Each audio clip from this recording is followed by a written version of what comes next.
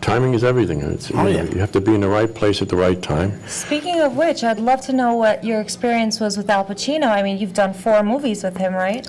Yeah, I don't know how many, but Al's been great for me. He's a generous man. He's a great actor. Yes, of Great course. actor. Legendary. Your first meeting with Mr. Al Pacino was? That I had met him at the studio, and the actor studio? The actor studio. I wasn't a member, but we did something there at the actor studio, and that's the first time I met him.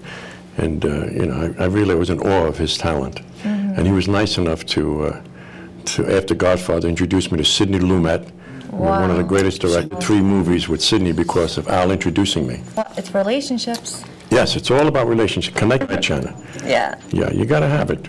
You got to work hard, and there's no substitute for work. You know that. Mm-hmm. Sydney Lamet, he's another great director. I worked with him on Find Me Guilty.